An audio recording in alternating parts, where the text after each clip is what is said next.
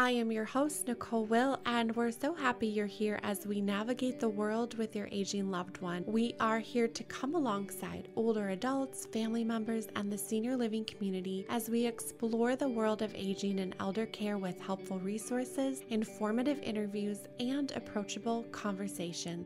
We get to do this together, so join us on our journey, and this is the willGather podcast. Reducing caregiver stress, enhancing quality of life, restoring the dignity and independence for our older adults, decreasing stress and frustration, and reducing those out-of-pocket healthcare costs that can be so detrimental for caregivers. My interview today is with Matt Golden, CEO and co-founder of MapHabit. MapHabit is an interactive care management platform. It combines technology and the science of habits to transform care, improve cognition, and reinforce routine habits, all while using smart devices.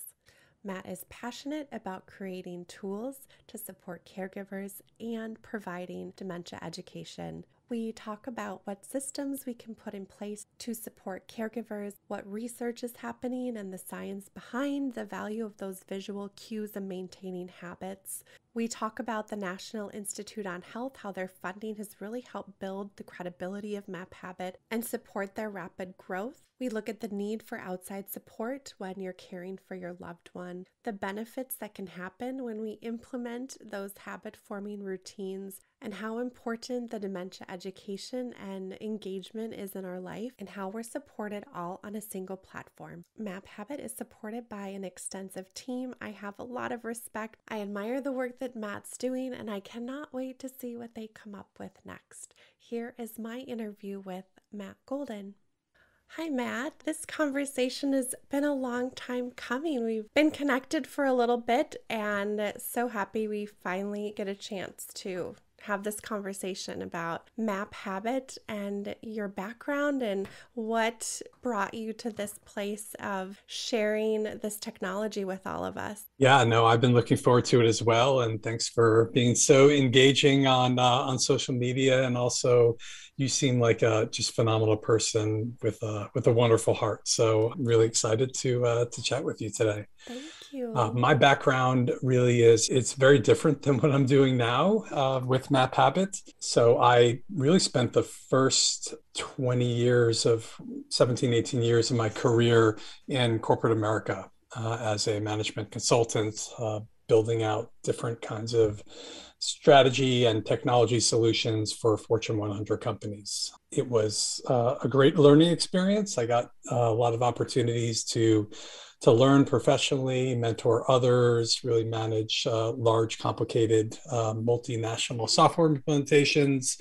But at the end of the day, I just wasn't loving what I was doing. And when I was waking up in the morning, it just wasn't exciting and not as fulfilling as what I really wanted at the my point in my life that I was at. So right around 2017, I started thinking about what's next. I started talking with actually one of my neighbors. His name is Stuart Zola. He's a neuroscientist. He actually lived 2 doors up from me on my cul-de-sac. And we really hadn't talked very much since, we had lived there for a number of years together. But one day we just started talking, and I learned about some of his background as a brain scientist and just understanding how, memory changes over time and the different kinds of memory systems people have. And that really kind of struck me because I had multiple family members in my life who had different forms of dementia. One of them, my grandma, had Lewy body dementia, who I really didn't get to know very well. She passed away when I was about 6 years old, and I wasn't really able to see her too much just because of the nature of that specific form of dementia, which has a lot of hallucinations and a lot of unpredictability. But really, it was my uncle who was a huge mentor in my life. He got me my first computer when I was about 10 years old, I think, and really, springboarded a career on entrepreneurship and teaching older adults on how to utilize technology. And it was really that experience, really seeing him change over time. And when he got the diagnosis in his, really early 60s, I started seeing, different changes that he was not able to calculate the tip on a bill, to not being able to really control his reactions when we're, interacting with people, to really gradually starting to lose his independence at home, just completing everyday tasks like, getting dressed, or, making coffee, or operating the remote control. And I witnessed firsthand how much of a toll that took on his family, and indirectly me too. So it was really kind of those combinations of prior experiences with dementia, and talking with Dr. Zola, and being at that point in my career where I was looking for something a little more fulfilling. That's really what helped us start MapHabit. It's that marriage of your tech background and professional experience with your family history, meeting your neighbor. It's like fate said, this is what you're going to do. This is what's going to happen. And it just speaks to when we're really personally connected to a mission that can really drive us to do big things. Yeah, absolutely. I think whenever you have passion that comes from a personal experience, and can kind of see the things that maybe didn't go your way, and areas that could have been improved with really simple practical types of improvements. Mm-hmm. That's really what gives you the fire that burns within inside mm-hmm. me to really help others to avoid that kind of situation, or at least just make their lives just a little bit better. Mm-hmm. And that's really what we're all about. We will get into a lot of the nitty gritty, so to speak, of how MapHabit works. But for the start of our conversation, can you share with us what it is? What's like that overarching description of MapHabit? MapHabit is a care management platform for both family caregivers and professional caregivers, to really give better individualized support for the people that they're really interacting with on a daily basis. So that can be anywhere from providing dementia education to caregivers in a senior living facility, to a family caregiver that really doesn't have the formal training, or they're thrown into a diagnosis of, Lewy body dementia or Alzheimer's disease or Parkinson's disease. But on a practical basis, what do you actually do to, extend the independence of your loved one, and also provide yourself with relief? Mm-hmm. So we do that in the form of education. We have different kinds of cognitive engagement, mental acuity games, and, different mindfulness and stretching to really help improve balance, and really just to help with hand and eye coordination, and different types of, sensory needs to help people stay, really active throughout the day, both physically and mentally.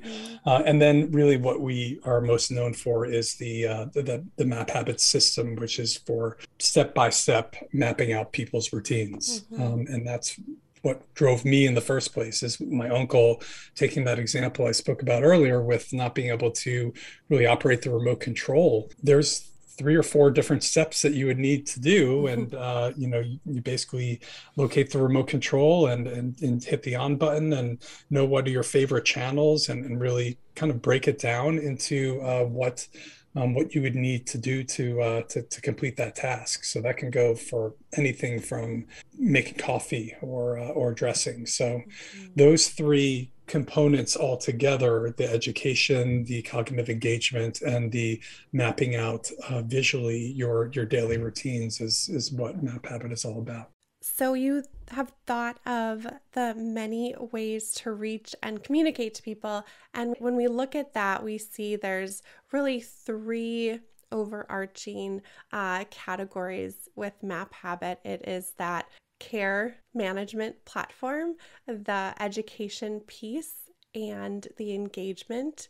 Let's go through, that care management piece. What does that look like when you're incorporating that in various settings? Great question. So let's look at the senior living example. we connect with point-click care, an electronic medical record software, to basically import all of the residents and care staff that are on the system. So if, let's say, we're implementing MapHabit in a memory care setting, we'll bring in the residents, and we will go through a process of understanding the care plans for them and identifying what are the opportunities for basically building out some of these visual routines or visual schedules for residents to follow, or for caregivers to know the preference. So, for example, if someone just loves to have tea at 1 p.m. every day, and just because of the turnover that happens, that message does not get received in that daily shift change meeting,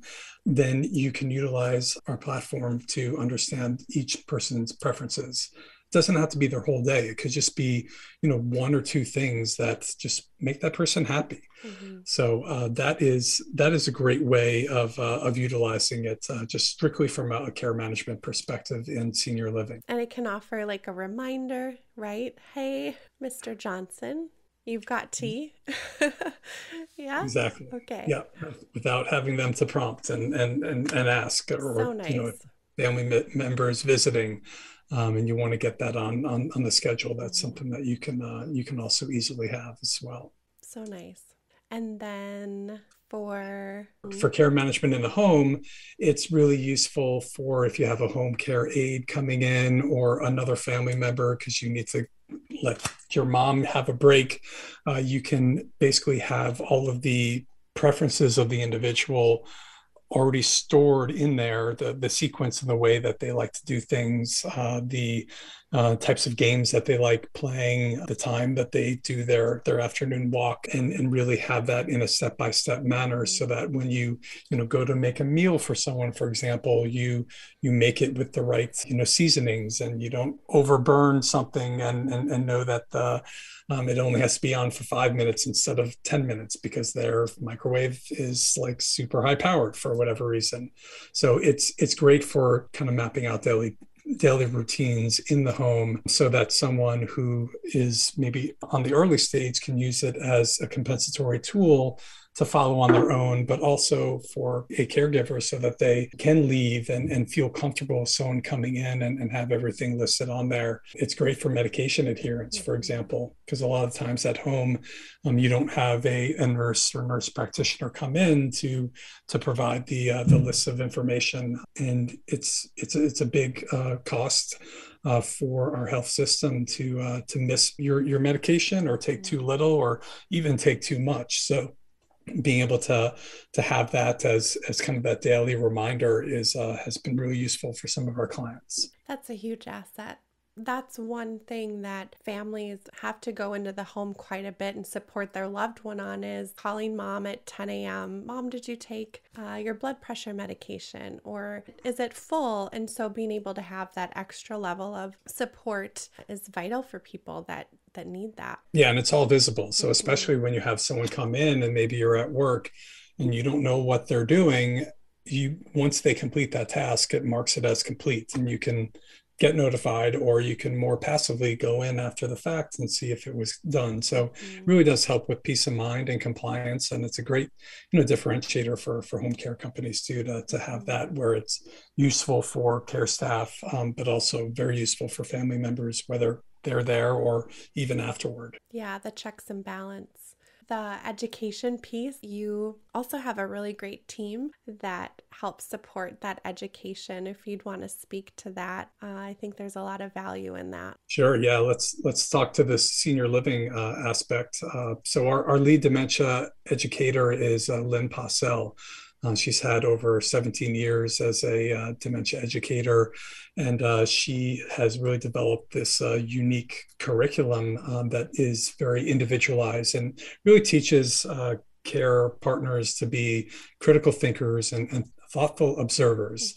And she has basically a whole wellness review and a facilitator guide to help train caregivers on the best practices for PTSD, for sundowning, for hand and eating support. Really, all the all the areas that we need to understand people's preferences, and as things change, what to do. So we basically, after the initial, looking at the care plans and point-click care, for example, and bring it into MapHabit, we will have weekly touch-ins with the care teams at a specific time, and they'll tell us how things are going, and we'll give them advice, and maybe there's a new map that can help them out with a specific ADL, or there might be something that was learned from another community within the portfolio that can be really useful. And really the goal is to get people more self-sufficient and really give better quality and individualized care. So that's kind of in the inpatient or in the senior living space. But really the example I gave earlier with family caregivers being thrown into a diagnosis and really not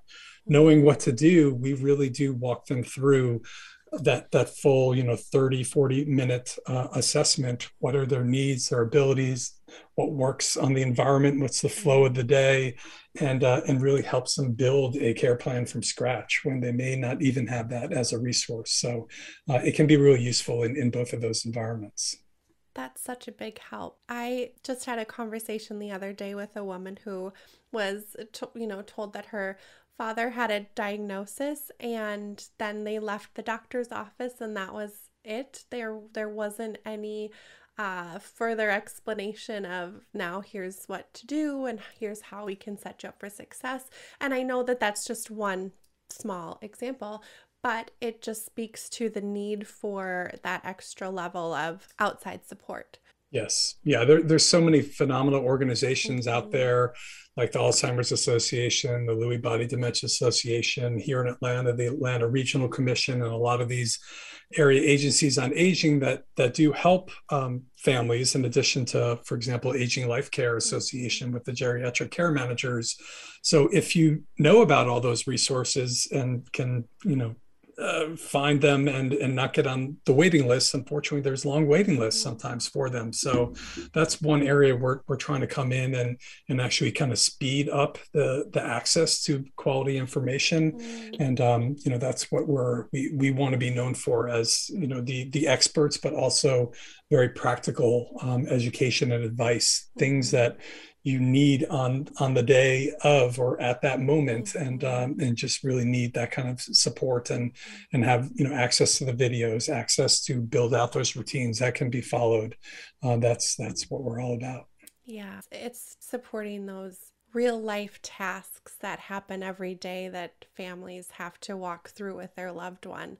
And it's all those little things that can be frustrating if you don't know how to do that add up to a big thing. So alleviating some of that is great. Absolutely. Yeah. Any little bit helps. If we just help by 10%, right. That's enough to maybe reduce someone from just going into depression. Just very, very small little cues and tips can actually add up to be a big difference. Yeah, it's so true.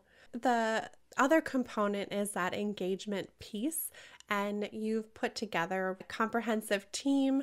While it's scientifically based and the educator side of things, you also really focused on the engagement side of things, which is huge, especially as we're wanting to create that purpose and that meaningful experiences. Yeah, absolutely. Yeah, we're so fortunate that so many people are really enthusiastic about what we're building and how it to be really a one-stop shop for professional and family members that need support in this space. One person I do want to highlight is Karen Poteet. She's actually the creator of the Daily Stim engagement, cognitive engagement platform. She comes from really a whole bunch of adult day, senior living. She's also a nurse as well. So she has a lot of really clinical hands-on experience working with people and most specifically in on the activity space. She's spent the last 7 or 8 years building out this 365-day program where, every day you have different stretches and mindfulness techniques and these mental acuity games that are phenomenal for, family caregivers, but also, as I mentioned, on a one-on-one setting, which can be with volunteers or, family members that are visiting a community. But what she really has put together is now being expanded into not only the initial area, which is really that moderate stage of dementia. We now have a mild cognitive impairment program that's also kind of in this engagement space that focuses more on journaling and really ways to boost your memory and techniques to actually help you retain your memory as long as possible. We also have ones that are really useful for children with intellectual developmental disabilities that help build some of those life skills and some of those, sensory techniques and functional skill building that, behavioral analysts and ABA specialists typically use as well, that we're now incorporating in the platform. So we just have a great team across the clinical side, across product, the marketing side, and really customer success. So we're really fortunate to be really ready to help more and more people here in the States. You have these offerings that make life easier for caregivers, personally, family, professionally. We'll talk more all about that. So you talked about that too, is our goal is to preserve the independence and dignity of the people that we love, and we do that by putting systems in place. Very few people or families can provide care without some sort of support, whatever that may be. And there's extensive research and science to support the value of those visual cues and maintaining habits. But first, can you speak to what's happening in the mind of persons that are living with dementia and memory loss? Yeah, well, having experienced it firsthand, even not as a primary caregiver, just someone who's part of the support circle, there are changes that happen that you can't see. Very often those changes start even 20, 30 years before a formal diagnosis is given. So fortunately, there are a lot of modifiable risk factors that we can do now in our 30s, 40s, 50s, et cetera, to decrease the risk that we'll have for dementia. Some of them are eating properly with low inflammatory diets and decreasing your, processed carbs and added sugars. Sleeping. Sleep is the most important thing that you can do at night to really, regenerate some of your energy and, spend a lot of that time in deep and REM sleep so that you can kind of regenerate those neurosynapses that, need that time to really become healthy again. Also, exercise, working out 3 days a week at least for 20 minutes at a high intensity also have shown to be something that you can do to really decrease your risk factor. And those endorphins and that feeling of that natural high that you have really does actually have a lot of benefits for the brain. And then really staying socially connected with people, whether it be taking a walk the same day each day, or with your spouse, or picking up the phone and calling your friend, or staying connected with family members. Those kind of 4 tenets of exercise, nutrition, sleep, and social engagement are the primary things that people can do to push off Alzheimer's disease and related dementias. There's other areas like, not smoking and, drinking in moderation that, of course, need to be done as well. But if you do some of those things, there are different kinds of scientific publications that say you can potentially reduce your risk by between 40 and 60% of getting Alzheimer's disease. It's not a silver bullet. Yes, there are genetic predispositions, like the presence of certain types of genes that will increase your risk factor, but those are definitely things that you can do. And I will add that in addition to those modifiable risk factors, there are different kinds of memory systems in the brain that you can tap into to really help with independence and help relearn or learn new tasks. And the best examples I like to give are the first memory system is your everyday memory. That is the part that unfortunately gets these plaques and tangles that really prevent you from being able to recall just basic pieces of information like who is the first president of the United States, or what did I have for lunch yesterday, or what is the show that I'm going to be watching tonight because it's Tuesday at 8 p.m. and I watch the show. Unfortunately, that conscious recollection of facts and information is what this really unfortunate disease robs us of, those basic memories. However, there's another memory system. It's called your habit system. This is your non-conscious memory. This is what you do when you're not thinking about it, but your body or your habits or your lifestyle just kind of gravitate towards doing things because you've done them over and over, and you can kind of tie a visual with an activity. So an example of that is driving a car. So when you get in your car, you're not consciously thinking about the lefts or the rights or how hard you put your foot on the accelerator or the gas. You're probably thinking about, for me, what am I going to talk about during this podcast to really make it interesting and engaging for people? Or the workout today, it involves deadlifts and overhead squats. Those are not strengths for me. What am I going to do to kind of reduce my risk? And before you know it, you're home. So all of those lefts and rights and the accelerator brake, that just happened because you're in that environment and you're doing it over and over. Your body kind of goes on autopilot. And that's exactly the part of the brain that we tap into through these step-by-step pictures. People will eventually start following them and doing them on their own because you're creating that non-conscious memory of repeating the same task over and over. And that's a lot of what we put in our scientific research publications and how we really got a lot of great credibility with the National Institutes of Health. So I know that's a long answer to your question, but I want to make sure I covered both the modifiable risk factors and the types of memory systems. No, that's good information. And that's such a perfect example. We can all relate to being in our car, driving and realizing, oh, I don't really remember every detail of how I got here. Yes. And it's so true. There are things that we do that we just do because that's in our habit system. You just mentioned the National Institute of Health. Tell me more about the work that you are doing with the funding that they've provided. When Stu and I started MapHabit, we didn't realize quite the amount of emphasis the National Institutes of Health, and most specifically the National Institute of Aging, would put on developing innovative techniques to really help a really underserved market that's becoming a more and more serious problem. I think the latest stats are, every day another 10,000 people become 65 or older. A third of all people 85 and older will get dementia. And the direct costs associated with dementia, which covers Alzheimer's disease, Parkinson's, Lewy body, vascular, frontal temporal are the most common, are over $355 billion a year of direct costs. And that doesn't even consider the family caregivers who generally are unpaid.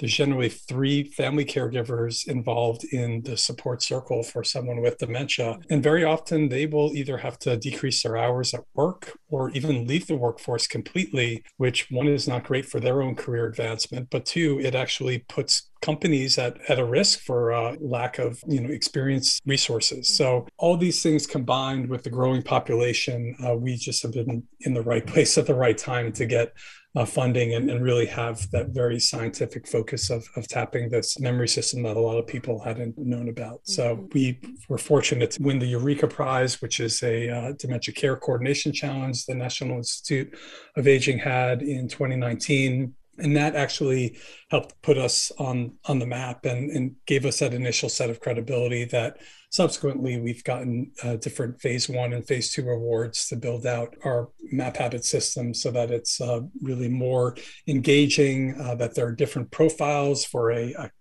family caregiver or a individual who's using it on their own versus a professional caregiver. As things change, we have a really great team and a content library that helps with the education, the engagement, and gives you kind of sample maps for if you have an activity of daily living that you want to utilize. We have different levels of support available for if you need a lot of cues and help with a certain activity. We have maps of higher complexity. So really the National Institute of Aging wants innovative technologies that fit unmet needs and large population bases that are easy to use and can be scaled up in the payer provider model and also direct to consumers. So that's just a little bit about the national, some of the grants that we've gotten. And you also won an award. Yeah. So that one went up against, I think, 40 or 50 other companies, and they wanted to know, how what you're planning to build will be different from what's out there, and why does it have that innovative component scientifically. So the use of the habit system, the thoughts on gamification that we're really want to make this fun and not just a tool for a specific purpose and then you put it down, but really develop a social network behind that for caregivers to talk with each other along with our dementia educators around different topics that are relevant to them, and also the concept of using machine learning to actually look at usage within the app and how that correlates with other people in a de-identified way. So no one kind of knows specifically who is having some of that information recorded, but you can actually look at the age and the state in which someone is at and look at how long they're taking to do a specific activity, like, bathing. Maybe when you first start out, a bath can take 45 minutes or a shower, and it really should take more the baseline of 15 minutes. And is that trend going in the right direction, where it's going from the 40-minute range down to 30 to the high 20s to 20, and that's then becoming consistent not only for that person, but when a new caregiver comes in, is that range also being consistent?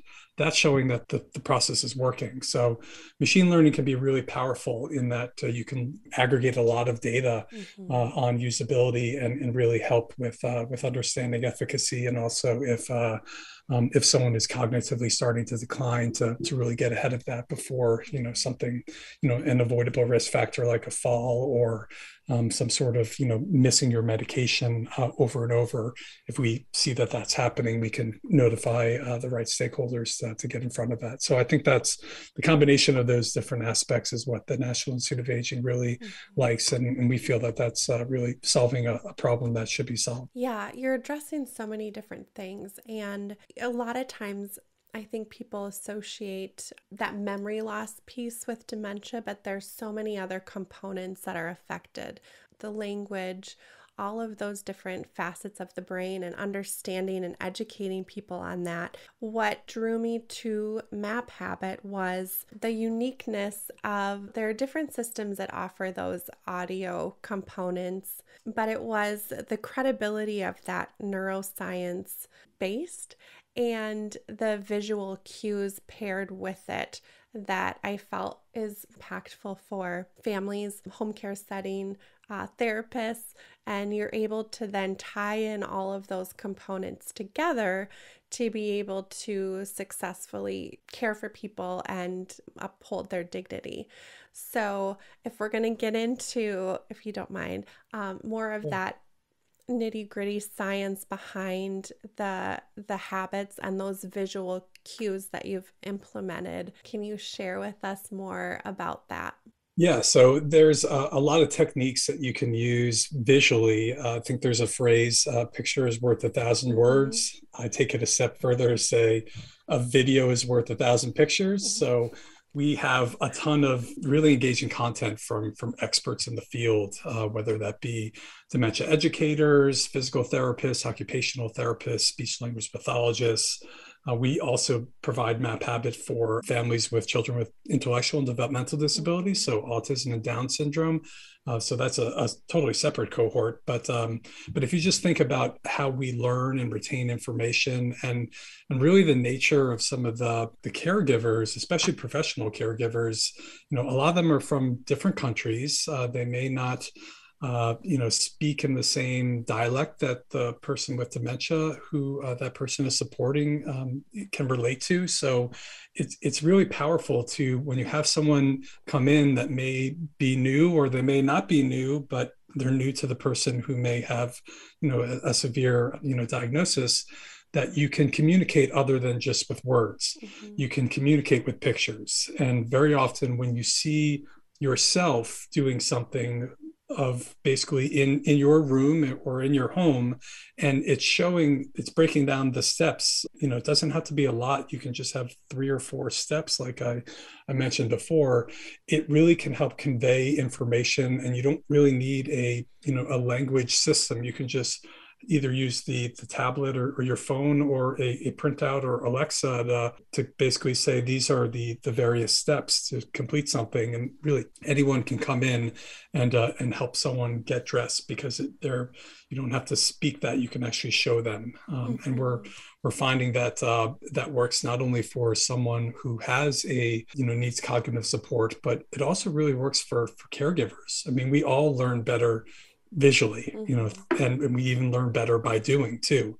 And that's a lot of the social science that we've built into our dementia education program that we utilize within home and community-based service providers, or even families in senior living, is that when you actually have an instruction video on hand and eating support, and you can show that video and you can show the positions and use that in conjunction with kind of your formal education and have access to those at the point of care in real time, then you really can get much better outcomes for the person that you're providing the support with or to, but also for, if you think about the respect and appreciation for your team members, they want to have tools that will help them do their job better. And you really show that by utilizing these picture-based tools, that one, you can have better outcomes for individuals, residents, patients, what have you, but you also get better loyalty, and you have improved quality of life for the care staff and support individuals, which really have the most direct impact on the person who's impacted. If they feel supported and connected to the person that they're providing care for, everybody wins in that situation. There's that value in what they're doing. And I love that it's focusing on what that person can still do and what their abilities are, rather than focusing on what is that deficit or that loss. It's shifting that perspective. Exactly. And that's a lot of what we do when we get to know each person that we work with. We have we call an intake process, but it's really a questionnaire that we look at, what did that person do in their professional or family life? What are some of their goals that they have now? Because everyone, has goals on what they want. What are their needs, their abilities, cues from the environment? What kind of connections do they respond to? Are they a cat or dog person? What's the flow of the day? Are they, generally better in the morning, and you can really kind of push the envelope on what you do? But then, once the sun goes down, maybe they, really start having some trouble, and you want to maybe look to redirect or utilize other skill sets. So a lot of that, while it may be in some care plan, it's not always accessible at, again, the point of care, at the ready, at the real time. And that's what we really pride ourselves in, is to spend that time up front, get to know the individual, and then, build out some of these daily routines and build out kind of a highlight of that person's life as they're living it right now, and have that as kind of a living, breathing document. As things change, you just basically pull up your mobile device and understand what kind of needs and abilities and cues work the best. And we really have found that that's really a better way of supporting people. So the professional caregiver has access and can utilize the platform. And does it also work for the individual that's saying, okay, I want to be in my home. I need a little bit extra support. My son or daughter doesn't live near me. What does that look like for them? Yeah, we do a lot of clinical research, as I mentioned, and a lot of it has been happening over the past 2 years when, first of all, in senior living facilities or locations, the doors were closed. I mean, family couldn't get in. Certainly, service providers like us weren't able to come in, but yet we still were able to effectively utilize and get a lot of benefit out of the MapHabit system because we can remotely seed some of that information, or like we're doing right now with a virtual interview. You're in, I think, the Midwest, I'm in the Southeast, and we're still able to kind of make these nice connections. So that's a good part about MapHabit is while maybe someone who's living on their own, they may feel lonely or socially isolated, you can have other members of the family record videos and basically have them come up on the screen. You can have a family member that really knows the preferences and the right things to say, record their voice against a series of pictures that maybe someone in person are creating, and really build that kind of personal connection and touch. It doesn't matter where they are in the world. The platform is accessible. So we found that that's really where things are going. And unfortunately, fortunately, if there's any silver lining in the pandemic, we know that the adoption of mobile technologies and the openness for older adults to use it as a form of communication and to stay connected is on the rise. It's only going to improve from here. So that's been really good for us, and we think that there's a lot of opportunity ahead. It's adaptable because you have it available by mobile, which is cell phone, printed paper for people that might not be utilizing tech at the moment, and smart devices. So Alexa, wherever that can be easily used for that caregiver, professional or personally, they're able to have access to that and have it be adaptable to where their needs are. Yes, that whole concept is having multimodality. So everyone learns in different ways. Some are auditory, some are visual, some learn by doing. We want to basically align to whoever we're working with, what is their preferred preference. We want to be able to accommodate them in the most optimal way. So there's a lot of thought, and that's really a lot of what the NIH funding has allowed us to experiment with all these different modalities, what aspects work the best and with what kind of people and in what kind of situations. So we feel like we've got a nice step ahead because we have spent that time up front to really learn and build them out. There's a lot of different settings which it can be implemented. So not only, I think in general, people think assisted living, that's one. What are all of those different settings? Let's talk about the senior living setting first. Certainly from an independent and assisted, you often will work with occupational physical therapists where maybe you have a stretching routine because you need to work on your lower body strength or shoulder mobility. So to be able to record different kinds of exercises, either of you doing it and having a therapist cue and prompt you on a corrective way, so that when you're practicing on your own, you have that expert level guidance, even when the person isn't there. That's a great use case and a benefit for providers to use it.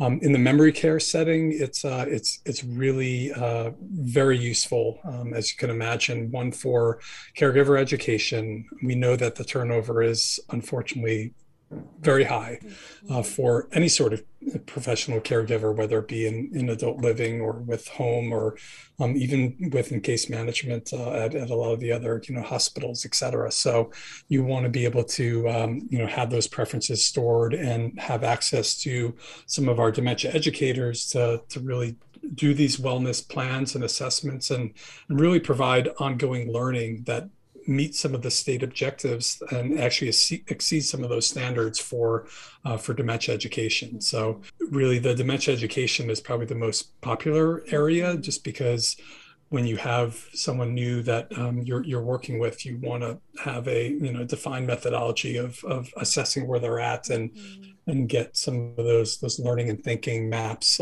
so that they can help out with PTSD or things like even sexuality. What happens if you have two residents who are, intimately involved with each other? What do? You don't always talk about those things, but we really have had a lot of that experience and know that those are things that we need to educate our care staff on. But also cognitive engagement, it's a huge one, especially for people who are at home for the most part. They, lack the activity directors and some of these, really wonderful programs that are available in some of these more senior livings and PACE type outpatient facilities.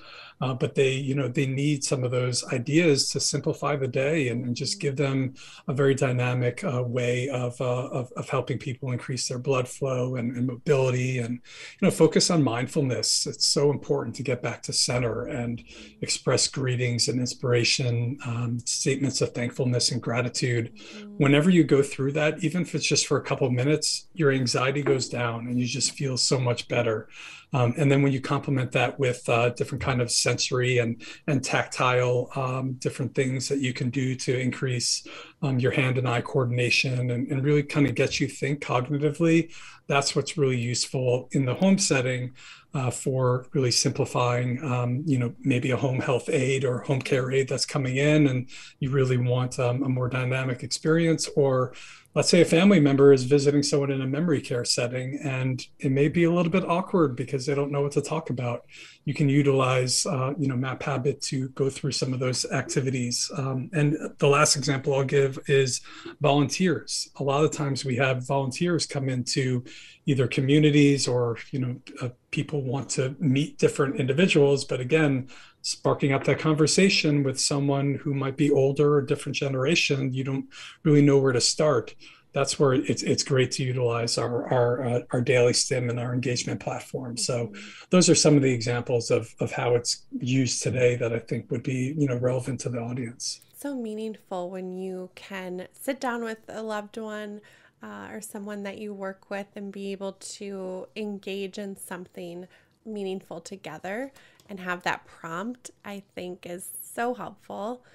Just another level of alleviating a lot of the burden and stress that can happen for people, for caregivers. Yeah, precisely. Yeah, it's certainly not going to replace a caregiver. It's not going to replace an activity director or someone working on enrichment. But there are times when a one-on-one, it does make sense, and you don't have your tool chest to do all the things you would in a group setting. So just having these tools in place is just really important. What would you say to people that say, like, I've got this, I've been doing this caregiving thing, I don't really need any tech to support me? How would you encourage them to reach out for support? That like now is the time to do that? Yeah, great question. You really need to think about not just now, but what lies ahead. So while you maybe feel like you have your resources or in a comfortable spot, these kinds of neurodegenerative diseases change all the time and without warning. And something new may come up where your support network may not have the answers, or you may not have encountered that experience before. And it becomes a really urgent issue where you have access to all the latest scientific research and really have a coach that you can reach out to. And that's really where we pride ourselves. Our digital platform is one thing, but having the continuity of our team to be a sounding board and a resource is something that is really invaluable. And there's just not a lot of other companies out there that both have the technology platform to give you real-time access to information, but then also, the coaching at the same time. So I would say that you're never comfortable. You're always looking for ways to provide better care, to reduce your own stress and anxiety, and really also to, have your business stand apart from the rest. it's a very competitive area out there, landscape out there, and you want to provide both, new opportunities for your staff members to excel, but also have a reason for potential clients to come to you. So, really, the combination of our focus on evidence-based research and all of the wonderful content that's constantly evolving from industry experts. It's really a great resource for both professionals and family members trying to navigate this. Yeah, and we always talk about, myself for the podcast, tell people that we really can't wait for that crisis to happen. It's being prepared. It's being proactive, planning ahead. There's so much benefit that happens when we do that, and we're not in that reactive state. You can make really good sound decisions when you've had the time to set yourself up for success. Where can we get in touch with you and learn more and look at implementing MapHabit as a part of either a senior living community or in a home? Yeah, so I think the best way would first start following us on social media, LinkedIn, Instagram, Facebook. That's a great way to get different kinds of educational tips that we put out there and learn about some of the new programs we have. Certainly our website is a phenomenal resource at maphabit.com. If you're a family member, you can click get a subscription, and we will really have a 15-minute conversation with you and understand, what are the opportunities and really customize something that would work for you. But if you're a business, whether it be a home and community-based service provider, home care, senior living, a payer, integrated health system, go to our website again, maphabit.com, and click schedule a demo. And we'll be able to give you a full rundown of what works after really understanding what some of your pain points are and what you're looking to improve over what you're currently doing. Thank you. This has been informative and helpful. I think such a great support for people. So happy that you're here and could have a conversation with us and tell us all about it. Thanks so much for having me, Nicole. I've been a big fan for a while, and I appreciate your time. Likewise. Thank you. Thank you for listening today. If you enjoyed our episode, please subscribe and give us 5 stars. In all honesty, we'd love to hear from you. Thank you so much for listening to our episode.